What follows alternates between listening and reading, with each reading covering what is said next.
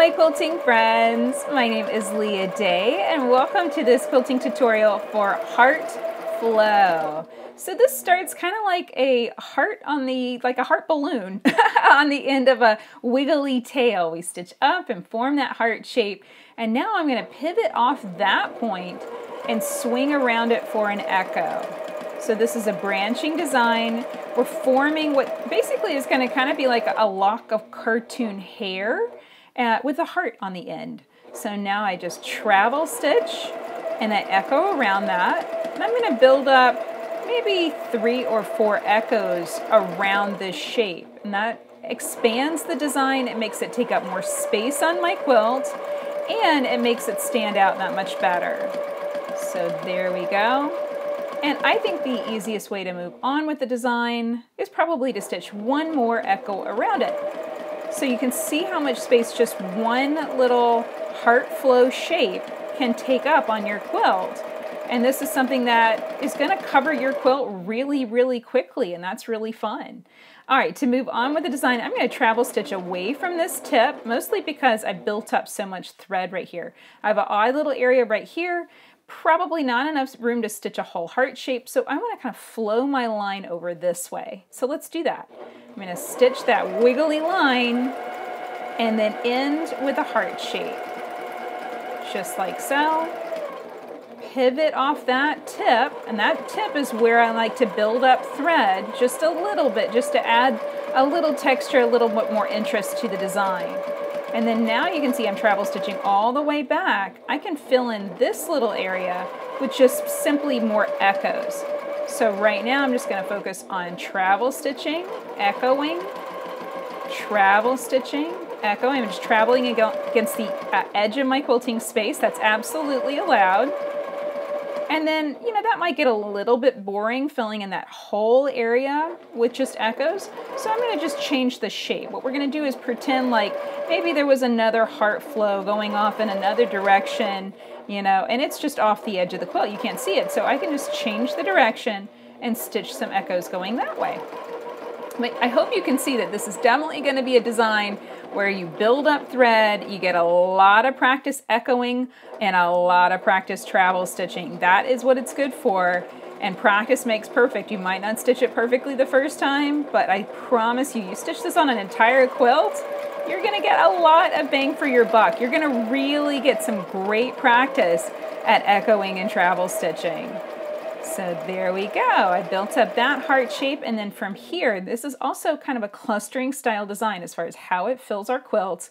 I'll branch off here in another direction and form another heart flow shape. That heart on the end of a wiggly line, like a heart balloon, just like so. So now that we know how to stitch it on a small scale, let's give this a try on a real quilt on a much bigger scale.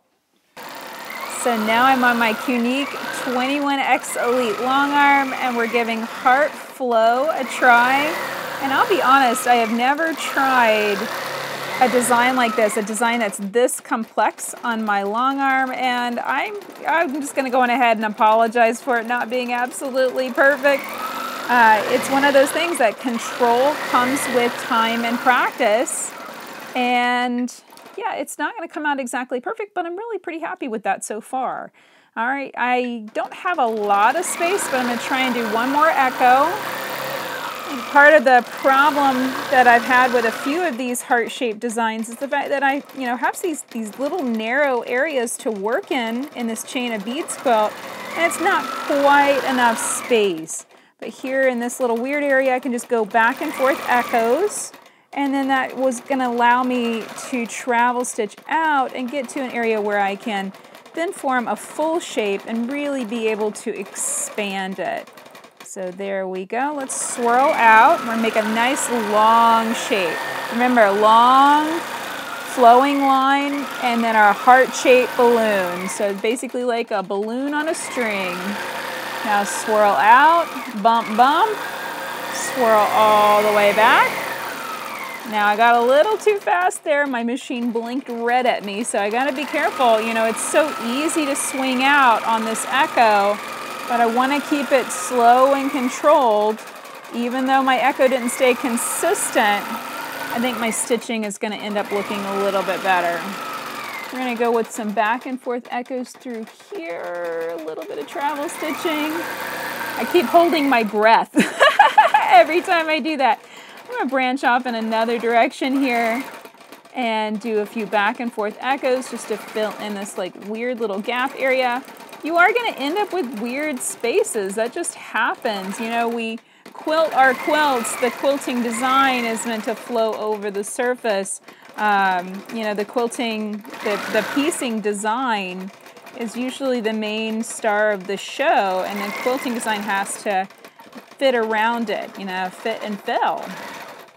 And that means that you're going to have to sometimes wiggle around and get into tight spaces and kind of figure out how you're going to quilt this. And don't ever hesitate to travel stitch back over a previous line. That's absolutely allowed in this design.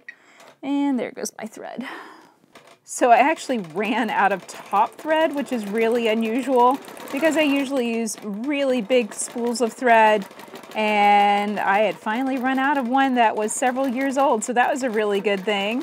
And I'm going to squirrel my way out here, getting around, filling in that area all the way, and I think I'm going to shrink my scale down. I actually think that this will look better if I try the Heart Flow on a smaller scale on my long arm. Now, this is a design that does want to expand and have a lot of space between those lines, but I think in a tight area like where I'm quilting it, it needs to be a little smaller. This is going to be a great design for all over quilting. If you've got a bed quilt that you want to just stitch it up a notch, get this nice flowing texture, it's going to be a great choice for that. But whenever you have tight areas, you're going to have to shrink the design down in order to be able to see that texture, in order to be able to stitch it and have it look nice. This is just my opinion. You know, looking at it, picking out some stitches, really studying what the design looked like, I just really wasn't quite as happy stitching it on this quilt as I have been the other heart designs that we've tackled. I'm being perfectly honest, you know, I can look at my stitching and be a little bit critical of it and say, yeah, that probably wasn't the best choice, and that's okay. We can't know these things until we actually stitch it out, and I know that I have definitely learned something here today, and for that, I am grateful. So I hope that you have enjoyed this video. If you'd like to find more videos, free motion quilting on both a home sewing machine and on a long arm, come and check out my website, leahday.com. Until next time, let's go quilt.